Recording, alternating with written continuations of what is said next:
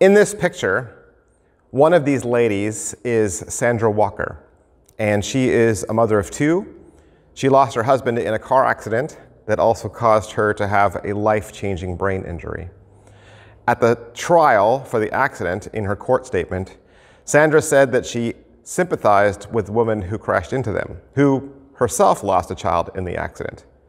And Sandra gave her a hug, and she said, "I know she is going through just as much pain as I am, and I wanted her to know that I forgive her for what she did." This is Pascal Kavanaugh. She was a domestic violence survivor, and the woman next to her is her mother.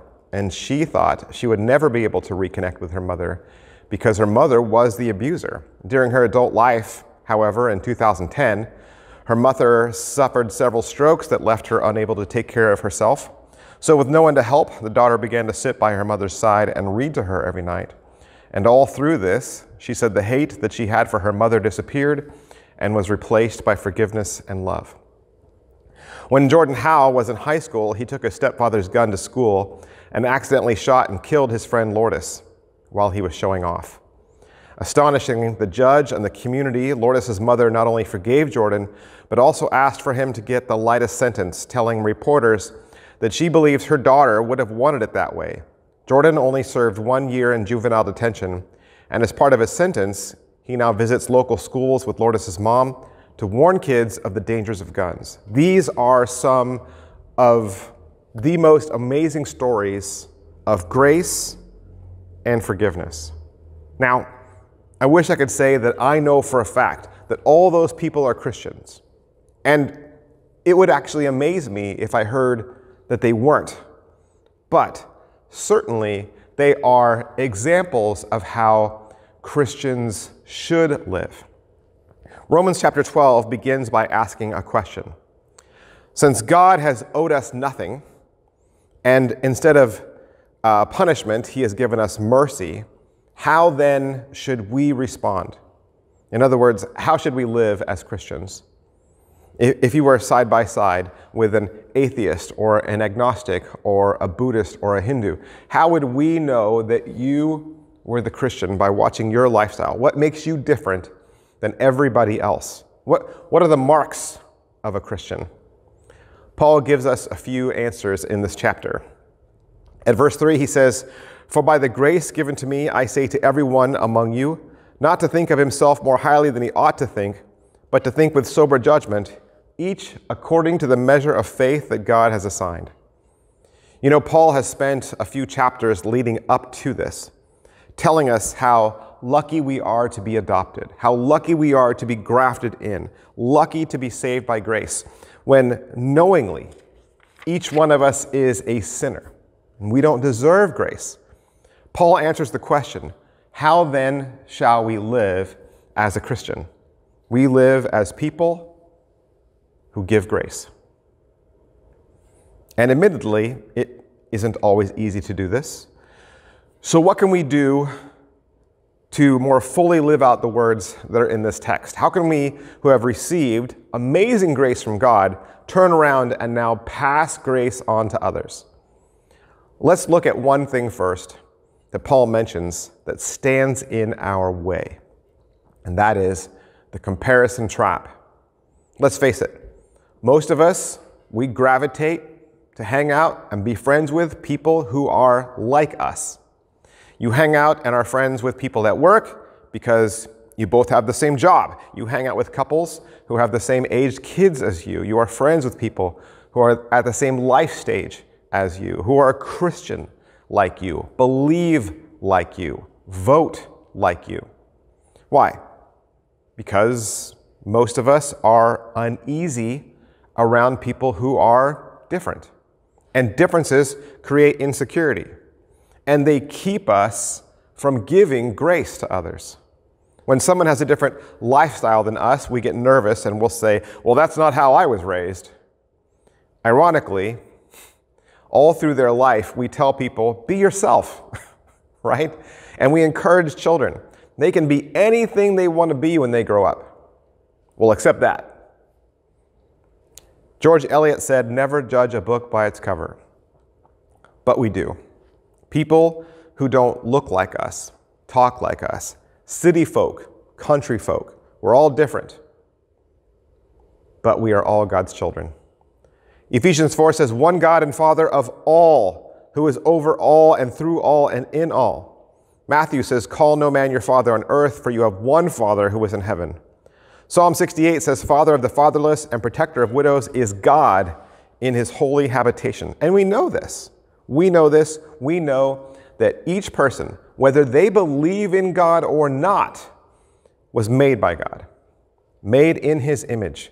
We know that we are all God's children. But I'm his favorite. No. If you find yourself having a hard time forgiving, a hard time showing grace, or a hard time with your humor because you always put this certain group of people as the punchline of your jokes, is it because they are different than you? You know, the comparison trap, it keeps us from extending grace. The comparison trap gives us the tendency to judge. And when we are judging, we are not like Christ. Comparison also makes us a very prejudiced people. And prejudice robs us of the ability to give grace. Without question, comparison nullifies grace. If we are to be people who can give grace and not fall into the comparison trap, we must remember that it was never God's intention that all his children look and act the same. Look at the rest of creation. Look around our own neighborhood. In our own neighborhood, we have deer that look majestic, and we have turkey vultures that we can't stand. We have rain, we have sunshine, we have grass, we have forests, we have flowers, we have weeds. There are 42 breeds of cats. There's 190 breeds of dogs. God made over 300,000 different species of beetles. Now, that might sound like overkill, but I think God just loves variety. Did you know that in 1 cubic feet of snow, there are 18 million individual snowflakes? And not one of them is alike. You can't tell the difference, but God can. To us, it's just snow. God notices because he created each one of them. God likes variety in us as well. If you ever had to wait for an airplane, or you're standing in line at Walmart, you see all the unique and peculiar people. God made every one of them individually. When you look in a mirror, you're going to see how just unique and peculiar you are. So, before we are able to demonstrate God's grace to the world, we have to rid ourselves of this toxic tendency to compare ourselves with other people, to judge one another. God made each of us as we are. What do Christians look like? What makes us different? We extend grace. We extend grace. Okay. Enough negativity, enough talking about things that hinder grace. Let's look at the rest of this chapter and look at the positive things we do. We can serve, right? We can serve. Joanna and I used to be youth pastors at a Baptist church back in California. Actually, my wife was the paid staff member. I was her lowly volunteer, and our high school students would enter in as immature freshmen to our program, and they were silly, and as they grew, they matured, both, in their faith and, as adults. And they would eventually come to us and say, what is the next step? How do I grow in my faith? What's after this, right? I come to church, I read my Bible, I pray. Now what? And our answer to them was always the same. Serve. Serve. Did you know that if you want to get past those feelings where you compare yourself to other people, serve them. God loves them, so serve them. Well, I don't love them. I don't even agree with them. God doesn't say serve people you love. He doesn't say serve alongside leaders that you love. The Bible tells us to serve. Romans 12 verse 4 says, for as in one body we have many members, and the members do not all have the same function. So we, though many, are one body in Christ, and individually members one of the other, having gifts that differ according to the grace given to us. Let us use them, if prophecy, in proportion to our faith. You know, we've been reading about God's grace to us for 11 chapters. So I don't think it's a coincidence that right after, now in chapter 12, we are told to go and now be like Christ to others. If I asked you what grace was, said, you know, how would you define grace? You'd probably say that it was something about how God has shown grace to you. That would be your definition. But in that definition of grace, would you also talk about how it is now our responsibility to show grace to others? He served us. We are his hands and feet. We now serve others. 1 Peter 4:10 says, as each has received a gift, use it to serve one another as good stewards of God's varied grace. 1 Corinthians 3 says, for we are God's fellow workers. Bottom line, we show grace when we serve others. What do Christians look like? What makes us different? We serve. And when we serve, we call that ministry. Ministry is the gift of God's power at work in us so that we can extend grace. Ministry is the gift of God, of grace. It is from God through us to other people. Did you get that math equation? Grace from God through us to other people. Going back to verse 6. Having gifts that differ according to the grace given to us, let us use them. If prophecy, in proportion to our faith. If service, in our serving. The one who teaches, in his teaching. The one who exhorts, in his exhortation. The one who contributes, in generosity. The one who leads, with zeal. The one who does acts of mercy, with cheerfulness. Does the comparison trap creep into how we serve? Of course. You know, we look around, we see the jobs that are given to people who volunteer for things, and we compare ourselves against our fellow Christian. Hey, how come they get to do that? How come you ask them to do that and not me? Why are they doing that ministry and I'm not? Why'd you guys ask them first? Paul shows us that God gives each one of us specific talents. He gives each one of us something for the body of Christ. We are not all the same. We are all different. Some have more, some have less. Some are really good at one thing, some are really good at a number of things. You know, if a church is super blessed, then you have that kind of Swiss Army type person who can play drums and fix plumbing. If your church has a person like that, you are really blessed. Look at the gifts that Paul lists. He lists prophesying. Now, there's two different types of prophesying, okay? There's the one that is when you foretell the future, right? But the most common one is when you just speak God's truth. You share God's guidance. You share God's will. Prophets in the Bible were people like Moses and Elijah and Daniel and Isaiah. Deborah was a prophet. Miriam was a prophet. Serving is next. Well, aren't all of these things serving? Yes, but there's some people who, no matter what you ask, they raise their hand. They're just like, yes, I am an able-bodied person. You know, they'll come up to you after church and they'll say, yeah, I don't know what y'all need around here, but I'm up for anything. We need those people a lot. Problem is, we don't all know how to categorize you very well. Best thing you can do is just keep looking for a hole to fill. You know, churches always have ministries, they always have needs. So when you're looking for some place to serve, just look around. And when you see something that you feel like, I could do that, then just jump in. One thing we all need is more volunteers. You know, when your pastor or your church leader stands up here and they're talking about ministries, or they're talking about needing help, setting up chairs, tearing down things, helping out with kids, volunteering in the nursery, being a greeter, saying the offertory prayer, going out and visiting shut-ins, Don't think to yourself, I bet they get a lot of volunteers.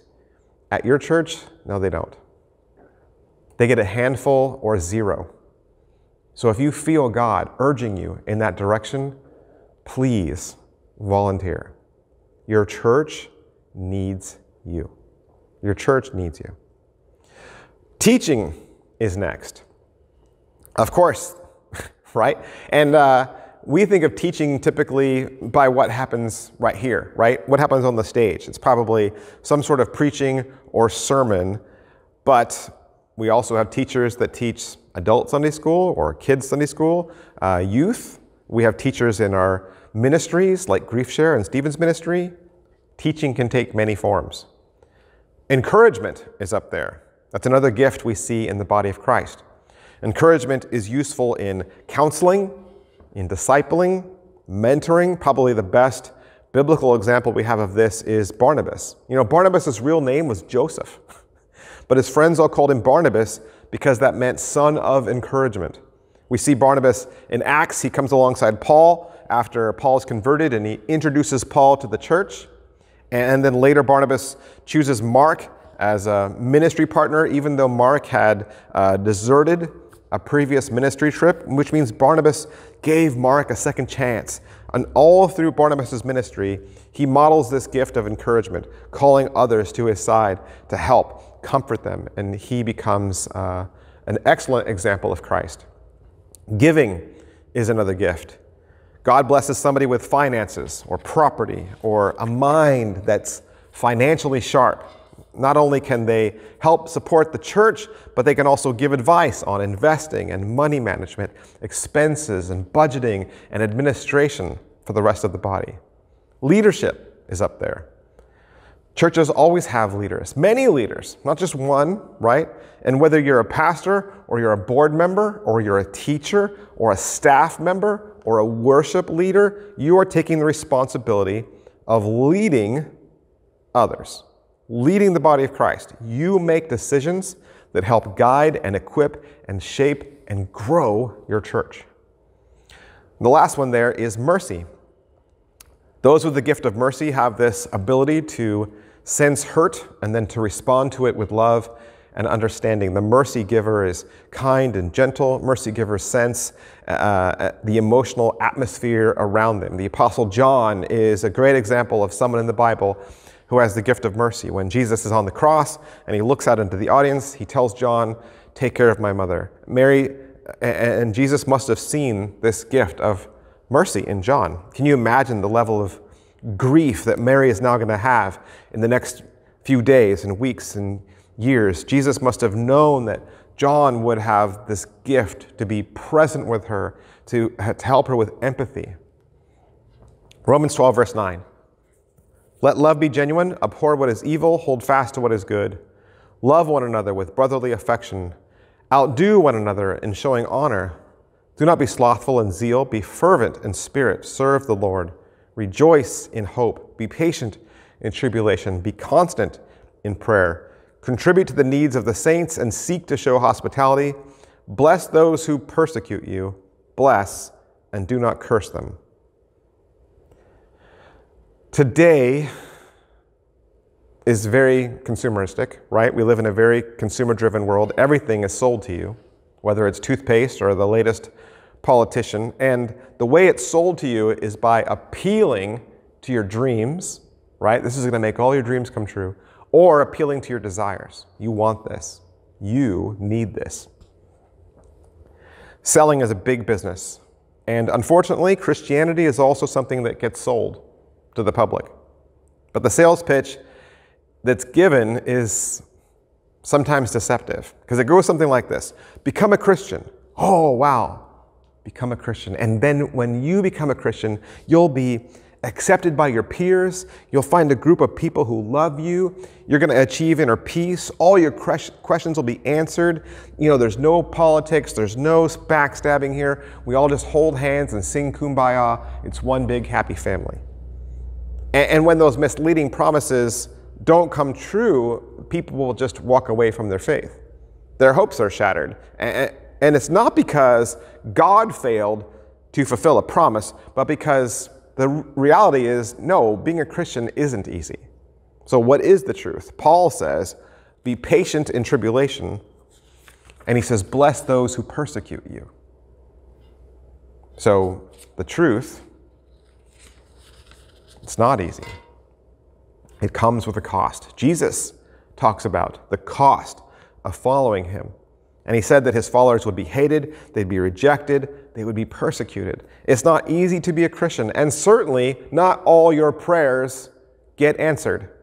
And every year, more and more, it seems like Christians become more hated, more rejected, more persecuted. Now, that doesn't mean that God doesn't bless us. God does. He blesses us here on earth. God can do anything he wants at any time he wants. And when he does bless us, it brings glory to him. And in bringing glory to him, we end up getting a little windfall from that. We get a little blessing from that. But this Christian life is not about what we can get on earth. It's about how we serve the Lord and serve well. And the guarantee that we get is not reward on earth. The guarantee is we get reward in heaven. Right now, this time, this is about sacrifice. This is about serving. And part of that servant's heart we see in verse 15 and 16. Rejoice with those who rejoice. Weep with those who weep. Live in harmony with one another. Do not be haughty, but associate with the lowly. Never be wise in your own sight. I love what Romans 15, or verse 15, teaches about Christian comparison. This verse is needed to remind anybody that we might be tempted to treat suffering with indifference, or to approach hurting people as you're a broken person and you need to be fixed. But it says, weep with those who weep. That's important. It's also a biblical command. And it reminds us, be thoughtful, be compassionate, be quick to lend a helping hand, be quick to be a shoulder to cry on. You know, we have two very powerful ministries here at this church, both Grief Share and Stephen's ministry. And I would say if you are walking through times of grief or needing counsel or advice, look at your local churches and see if Grief Share or Stephen's ministry is available near you. Then it says in verse 17, repay no one evil for evil, but give thought to do what is honorable in the sight of all. If possible, so far as it depends on you, live peaceably with all. Paul says, don't be people who take revenge. But not just that, he goes even further than that. And he says, do good to those people instead. Wow. It's one thing to restrain myself from hitting back. It's quite another thing to do the exact opposite to people who hate me. You know, it's one thing to forgive the driver who killed your child in a car accident. It's a whole other thing to go before the judge and ask for leniency or to become their friend. And he even gives us some action steps. Verse 19, beloved, never avenge yourselves, but leave it to the wrath of God, for it is written, vengeance is mine, I will repay, says the Lord. To the contrary, if your enemy is hungry, feed him. If he is thirsty, give him something to drink. For by doing so, you will heap burning coals on his head. Do not be overcome by evil, but overcome evil with good. To give my enemy something to eat and something to drink means that I am actively seeking good for those who hate me.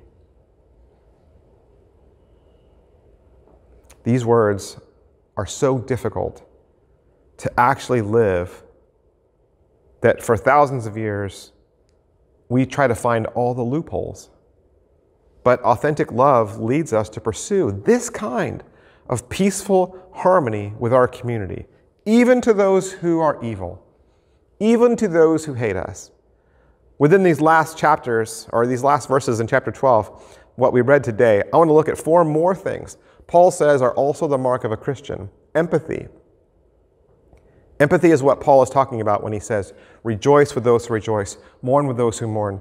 Empathy is this ability to identify with somebody else, to be moved by their pain, to be moved to their joy, to take it on as if it were your own. And that isn't always easy to do. You know, your coworker gets the position that you're trying to get for years, and they've only been there half as long as you, it's hard to be happy for them, isn't it? But we need to stop thinking of ourselves and our own interests all the time, and the only way we can do that is by allowing Jesus to change us. Jesus is our perfect example. Paul also says that we should be friendly, right? It's very implied there. Christians should be friendly. We should be people who other people can get along with. And Paul is telling us, he says, live in harmony with one another. Paul is talking here about how we act, how we conduct ourselves when we deal with each other. We are not to act in a way that brings conflict. We are not supposed to be the people who bring conflict. We are not supposed to be the people who bring friction.